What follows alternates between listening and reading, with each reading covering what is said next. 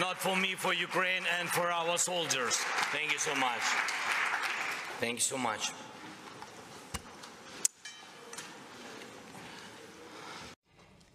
You have to prepare a little bit technically because I will speak in our native language in Ukrainian, so please, if it's possible, thank you so much.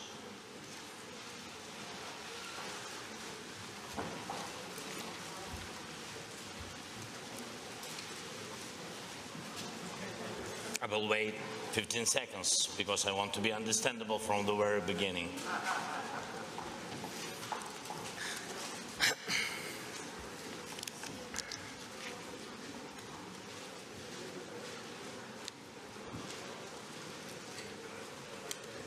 We can. Thank you so much.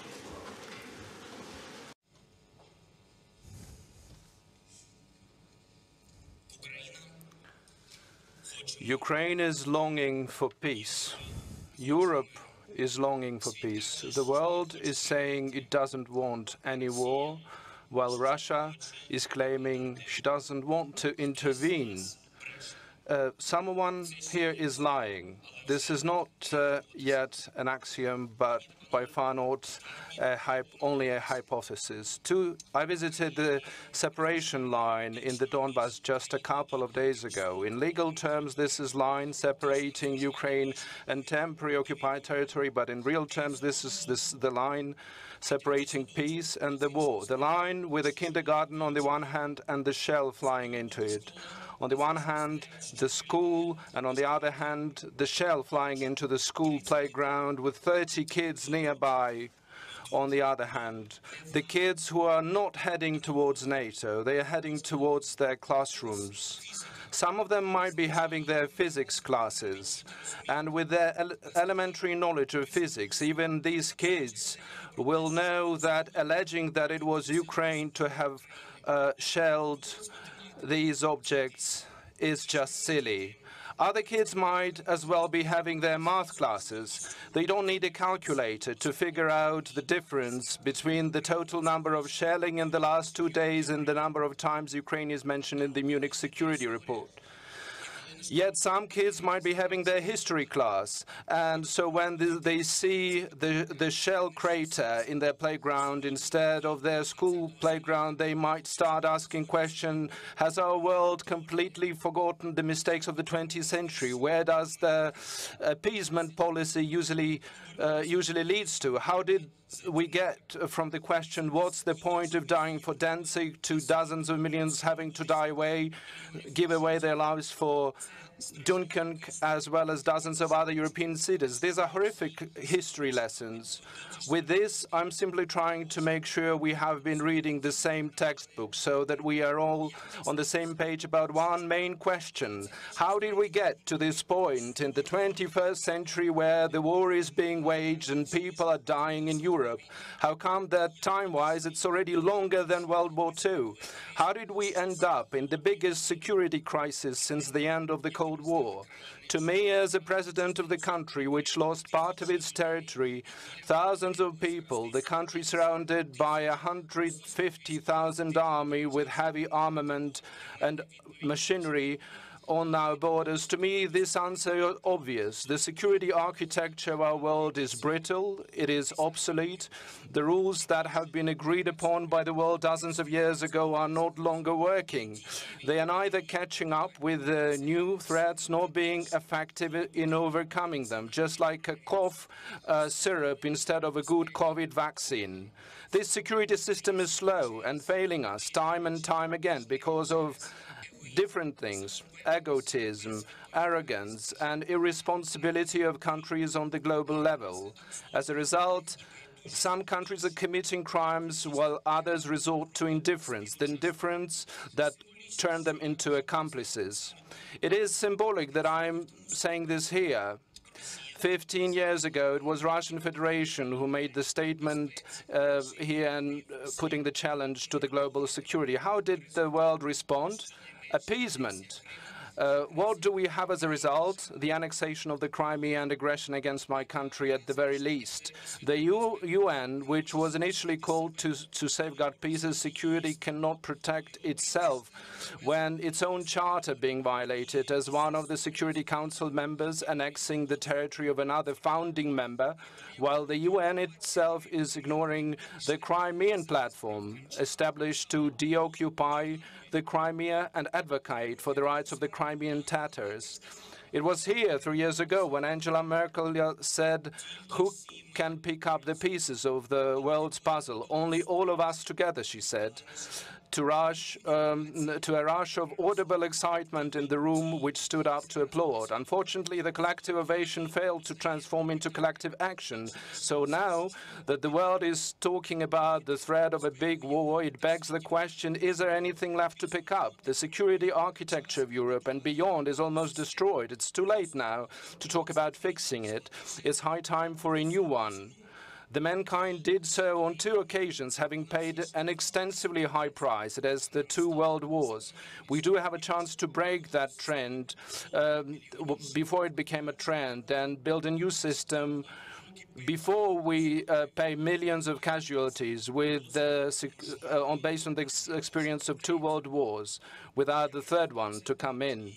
Here in UN, I already mentioned that there is no such thing as "it is not my war" in the 21st century, that annexation of the Crimea and the war in the Donbass is a blow to the whole world, that this is not about war in Ukraine, this is about the war in Europe. I mentioned this in 2019, 2020, 2021. Will the world be able to hear me in 2022? This is no longer a hypothesis, but not yet an axiom. Why not? Because it requires proof. It requires something more than just tweets and statements in mass media. Action is needed. The world needs this action, not Ukraine. We are going to protect our country with or without support of our partners, be it hundreds pieces of contemporary armament or 5,000 helmets.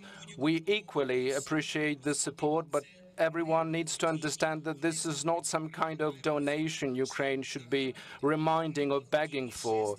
This is not just a broad gesture that Ukraine should be bowing down for. This is your contribution into the European and international security for which Ukraine has been serving as a shield for 8 years now, a reliable shield, holding back one of the largest armies in the world. That same army which is now poised on the Ukrainian, not EU member states' borders. And the missiles were flying into the Mariupol, not the European cities, and thanks God. And after the fights and the destroyed airport in Donetsk, not in Frankfurt, and it is always blazing in the Avdiivka industrial zone, which is being shelled. There it was very hot, not in Montmartre. And none of the countries of Europe know what the military funerals are around the country in all regions, and none of the European leaders knows what is it to regularly meet with the families of the dead soldiers. No matter what, we're going to protect our beautiful land on our borders. Now, either we have 150,000 or 1 million soldiers of any army. In order to help Ukraine, indeed, we don't need to hear how many of them are there and how many armament they have. We need to hear how many are there of us together. To help Ukraine, we don't need to be reminded of the dates of the plausible intervention. We're going to protect our land on the 16th of February, on the 1st of March, and the 31st of December. We need other dates, much more than these dates. And everyone understands what kind of dates. Tomorrow is the day of commemoration of the Heavenly 100. 8 years ago, Ukrainians have made their choice, and many of them have sacrificed their lives for that. Do you think that 8 years later, Ukraine should keep calling for acknowledgement of our European perspective? Since 2014, Russia is convincing everyone that this was an erroneous path for Ukraine, that no one is waiting for us in Europe. Isn't it Europe that should be saying and proving them wrong? Isn't it Europe We should be saying today that our citizens have a positive attitude towards Ukraine joining the Union. Why are we avoiding this question? Doesn't Ukraine deserve to have direct and frank answers? The same is true about NATO. We are told the doors are open, but so far the strangers are not allowed. If not all the members are willing to see us there, or all members don't want to see us there, be honest about it. Open doors are good, but we need open answers, but not the years and years of closed questions. Isn't the right for truth part of our opportunities? And the sooner, the better. The sooner summit in Madrid, for example. The Russian Federation is saying that Ukraine wants to join NATO to bring the Crimean back by force. It's good to hear that bring back the Crimea is something that they mentioned their rhetoric, but they didn't read carefully Article 5 of the NATO Charter. The collective actions are for protection, not for attack. The Crimea and the occupied lands of Donbass will come back to Ukraine, but only through peaceful process. Ukraine is consistent about Normandy and Minsk agreement. The foundation is the recognition of the territorial integrity and independence of our state. We want to have diplomatic resolution of the military conflict, exclusively, I would like to emphasize, based on the international law. So what in reality is happening now in Minsk in the peaceful process? 2 years ago, with the presidents of France and Russian Federation and German Chancellor, we agreed about a full-fledged ceasefire, and Ukraine is committed to these agreements, and we are observing them. We keep not responding to the provocations. We're submitting proposals to the Normandy 4 and trilateral contact groups, and do we see instead shelling and bullets? Our soldiers are dying, our peaceful population is dying, civil infrastructure being destroyed. The last 2 days have become very symbolic. Massive shelling from the armament prohibited by the Minsk agreement. It's important to allow for the observers for the OSCE to visit. They are being threatened. They're being scared. All humanitarian questions are being blocked. 2 years ago, I've signed into law the unconditional access of humanitarian organizations to the detainees. But on the temporarily occupied territories, they're simply not allowed. After 2 exchange of prisoners, this process has been stalled, and blocked, although Ukraine has been sharing the approved lists. Tortures until the death in the notorious isolation prison in Donetsk now is the symbol of human rights violation. In November, the 2 new crossing points that we opened in Lugansk Oblast have not been put into operation, and we see this as an obstruction under false pretext. And Ukraine is doing its best to push this discussion, for political questions as well. In the TCG, in the Minsk process, we have submitted the proposals and the drafts of law, but everything is blocked and no one is talking about them. Ukraine demands urgently to unblock the negotiation process. At the same time, this does not mean that looking for peace is limited and restricted only by that. We are prepared to look for the keys to end the war in all possible formats, in all possible platforms, Paris, Minsk, Istanbul, Beijing, Barcelona. It doesn't matter where in the world we will agree about the peace in Ukraine. 4 countries will be there, 7 countries will be, or 100 countries. It doesn't matter. The most important, Russia and Ukraine, to be there.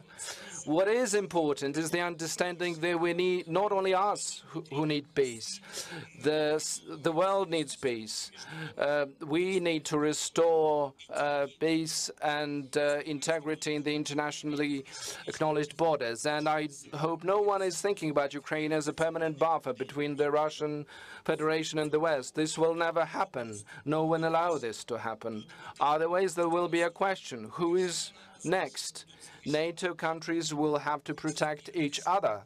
I want to believe that North Atlantic Treaty and Article 5 will be more effective than the Budapest Memorandum.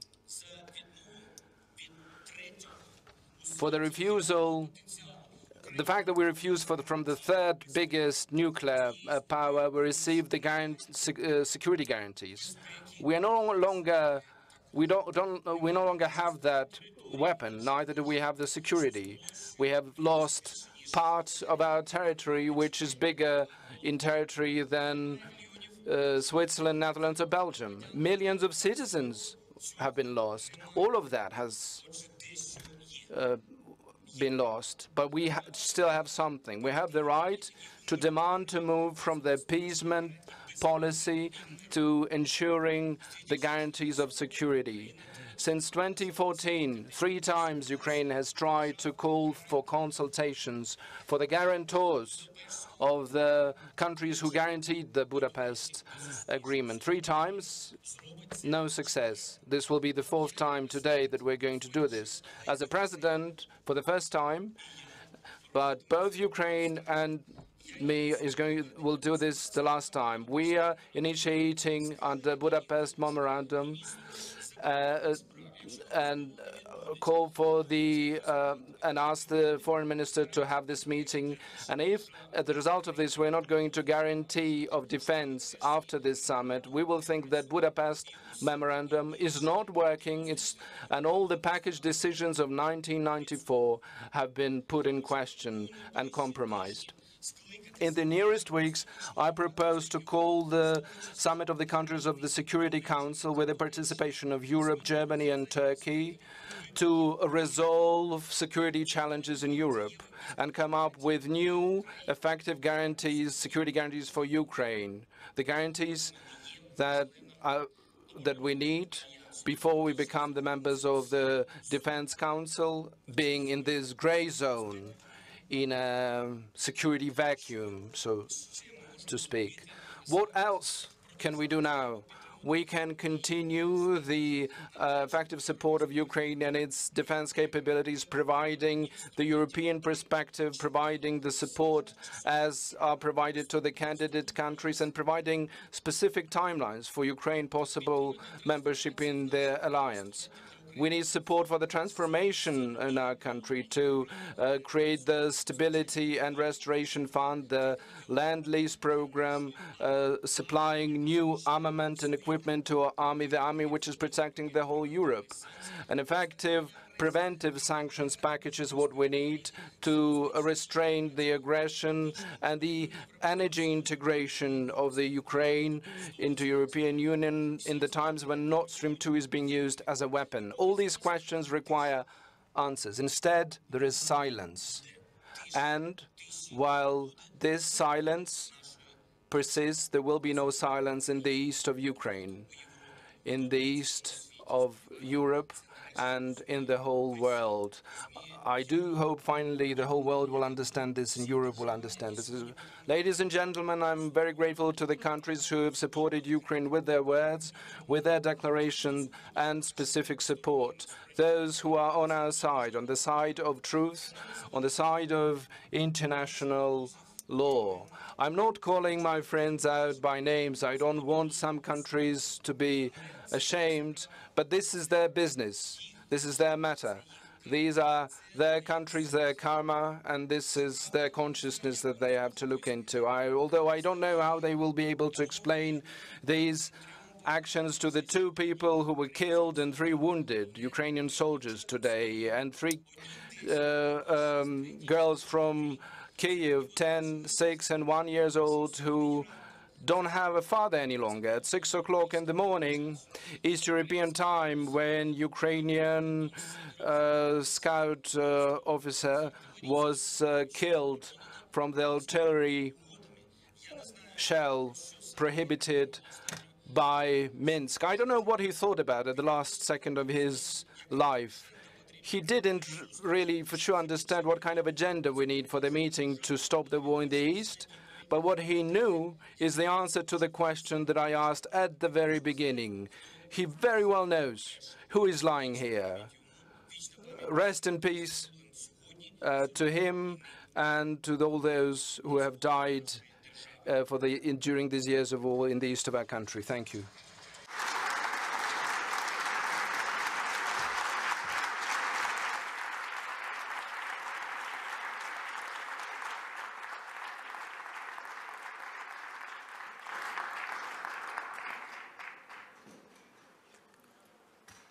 Mr. President, you gave a very impassioned speech just now, and we'll get to it in a moment.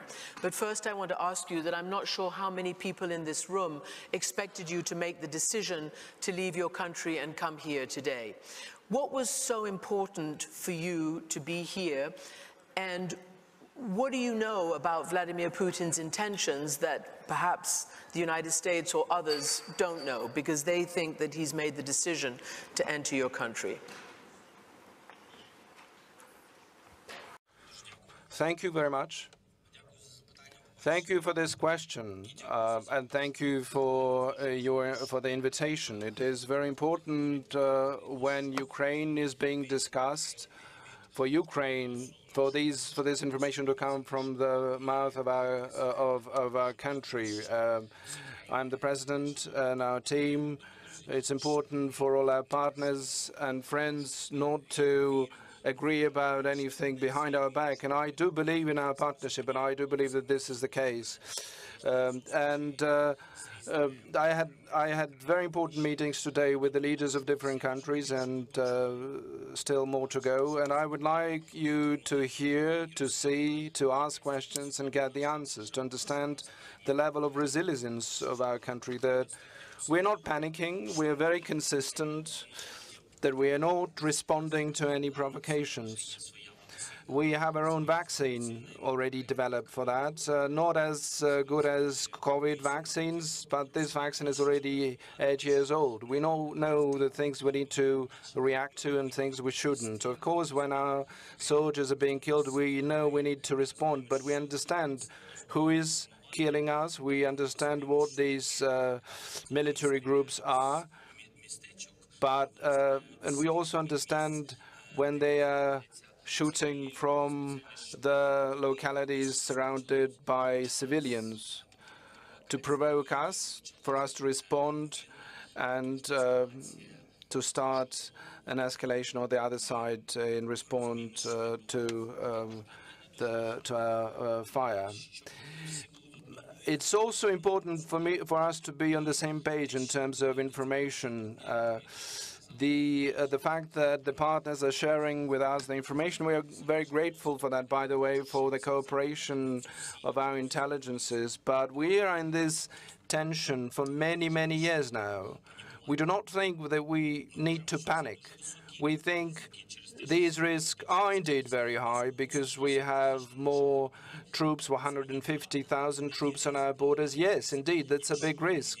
But a very big risk if we do respond to one provocation or the other. On the other hand, I think that Russian Federation, and when we are talking about Russia, this is the people, the whole people of Russia. So I think they will not be able to start to go to war against Ukraine.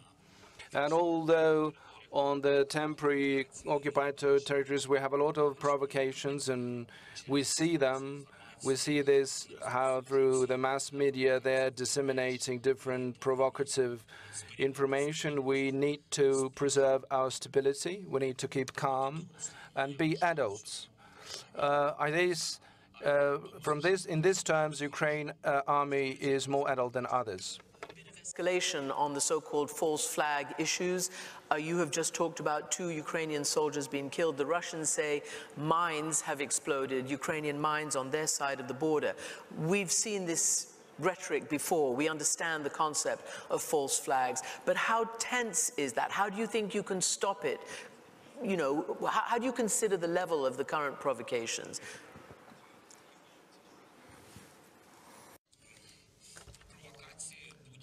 Any provocations are very dangerous. As I already said, I think the most complicated question that in the Crimea, in the temporary occupied territory of the Donbass, along the borders of Ukraine and Russia, there's 35,000 on the temporary or temporary occupied territories. There's 35,000 more and 150 along other borders. So provocations are indeed very dangerous if you have this number of troops. One shelling, one fire, cannon fire can lead to a war, and we perfectly understand. As I said, I do think so, and this is what our partners believe. I mean, the partners that are around us, who have joined borders with us, who know the history of the Soviet Union, and they do understand the kind of risks we are facing.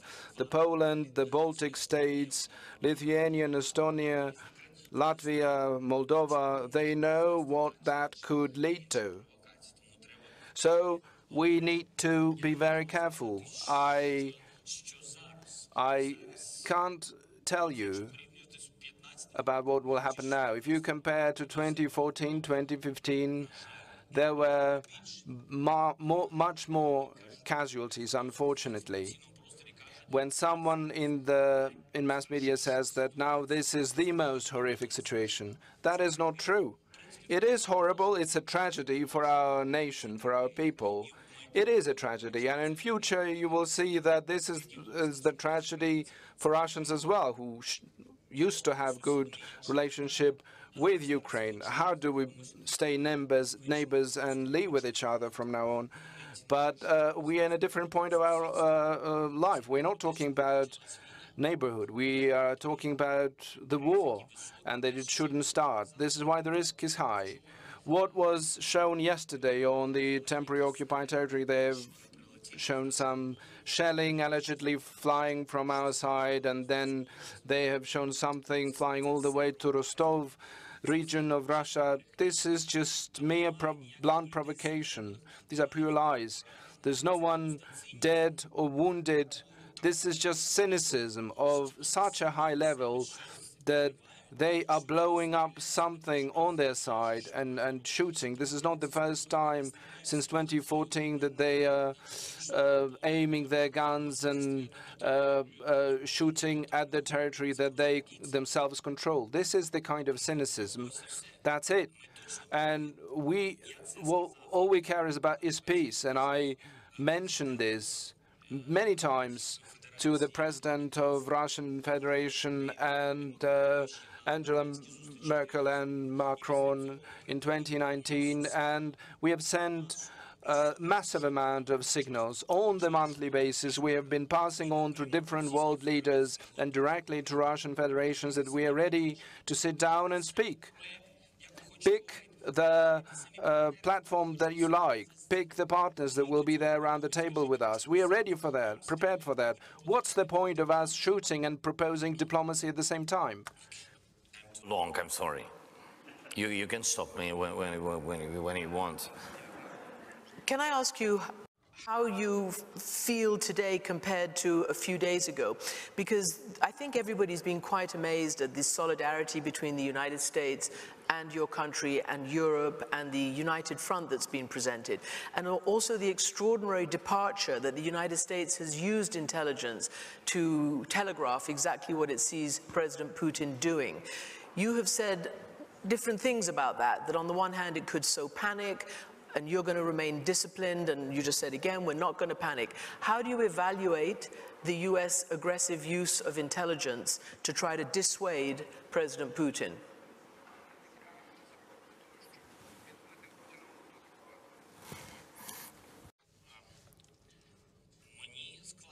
It's difficult for me to judge how United States should be using their intelligence. I guess they're doing this in a professional manner. This is their choice.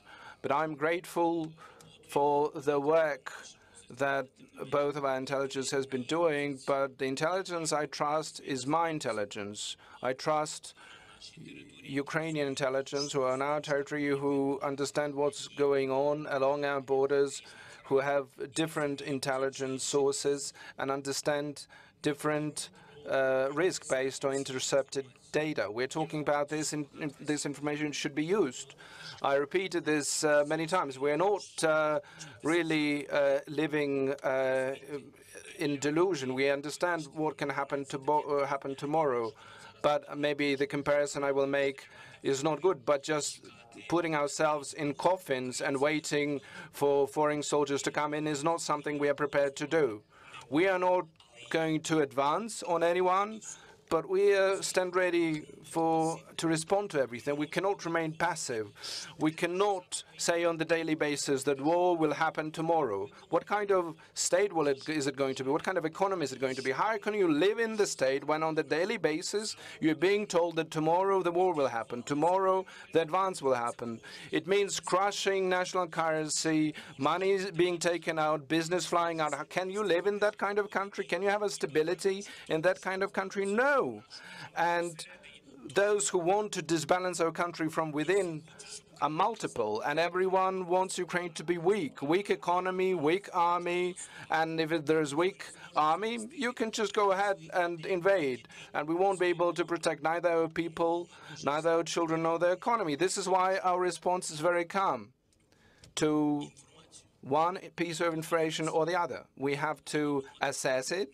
We have to think not how to react to what I just got, but I have to digest this information. I have to understand what will happen after my words, after my reaction to this, what will happen to my people, what will happen after these people will run to the banks to take money from their deposit accounts, after they start fearing and the panic will start. We have the information war, the hybrid war going on. This is why Ukrainians are not giving up. In different sense of this word, we want to live day after day and protect our country. If you want to help us, we have lots of examples. Apart from this information, there are a lot of very concrete things. Strengthen our arm, give us more armament, strengthen our economy, invest in our country, bring your business in. If you're afraid, okay, give us cheap financing, give us support, finance, grant support. Why, when we are giving money, why we're always getting these conditions? You have to do 1, 2, 3, 4, 5, 6, 7, and dozen of other reforms.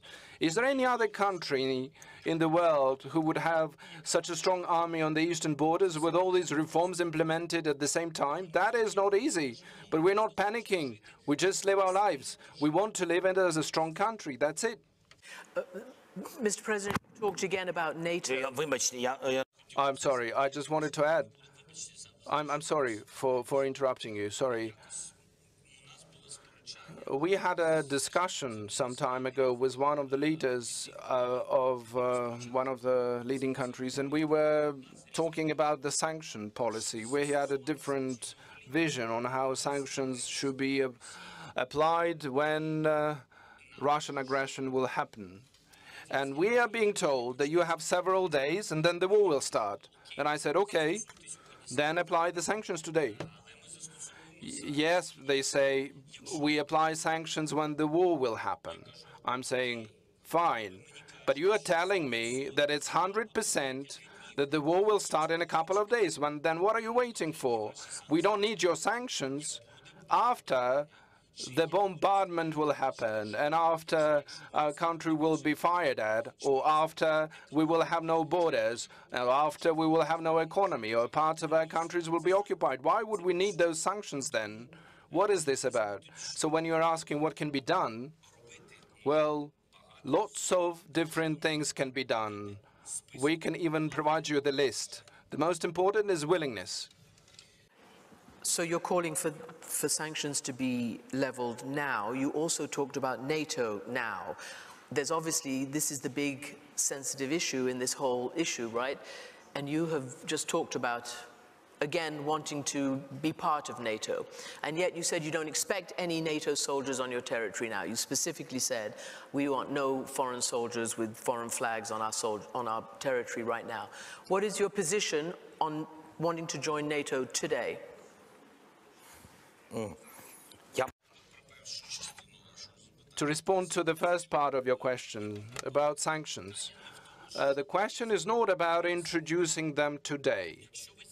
If the whole world understands that tomorrow there is a high probability of escalation by Russian Federation. And if Russian Federation is not pulling out their military, I think that would be a powerful step. If they are pulling back, then there will be no question. That's a soft option. I'm talking about the diplomats who cannot apply sanctions automatically. I'm talking about the logic. If they pull back their troops, well, there will be no sanctions. But today, even the question of just making it public preventively, just the list of sanctions, for Russia to know what will happen if they start the war, even that question does not have the support. Okay, let's be honest then. Then I have a question. Why, if you can't even disclose what will happen to whom if the war starts, then the question is that it will be, I doubt that it will be triggered after it even happens. In terms of NATO, we had a lot of debates regarding this, and there were lots of discussions about the world leaders and my friends. And meanwhile, I have lots of friends among the world leaders. I will not name them because others will get offended. Ukraine is being supported, indeed, but Ukraine needs security guarantees. We are smart people. We are not narrow-minded. We understand there are lots of different risks because of NATO. There is no consensus around of their allies. Everyone is saying there is some distance that we need to go between Ukraine and the NATO, that we need to walk. All we are saying is, tell us, how much time does it take to complete this distance, measured in years? And you see this is measured not just in hours, and you can see with the tragedies and lives. This is measured in the human life of Ukrainians. So tell us, on this distance, is it fair for us to get the guarantees while we're still walking this path? Some diplomatic guarantees. Isn't it just simply fair? No one is pushing anyone against the wall with a question for us to be there in the NATO. That's not the case. We want to, we do, but until we have that possibility, what we want is the guarantees, security guarantees. I know you have to go. I'm getting the old wrap. But can I ask you? Just a second. I think cyber attack. Can I have another one for translation? Yes. But maybe you see, can Russia's not here, but they're here. Well, it doesn't work. I'm sorry. How about if I try to talk to you and you'll understand me?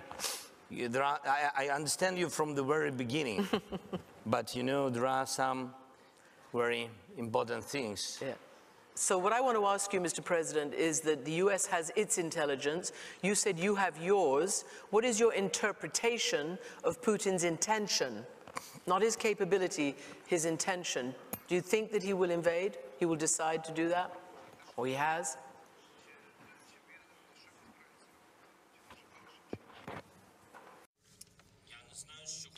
I don't know what the President of Russian Federation wants. That's why I propose to meet.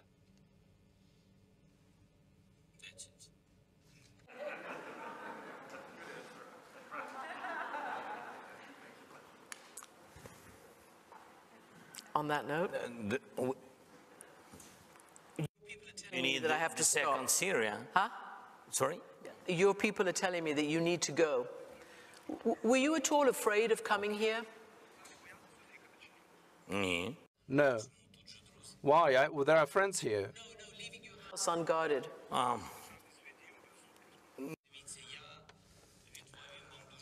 Well, my response will be very brief. I'm sure that our country is in good hands. This is not just my hands. These are the hands of our soldiers and our citizens. I think my visit here is important. And I would like to say that I had breakfast in the morning in Ukraine, and I will have my dinner in Ukraine as well. I never leave home for long. Thank you so much.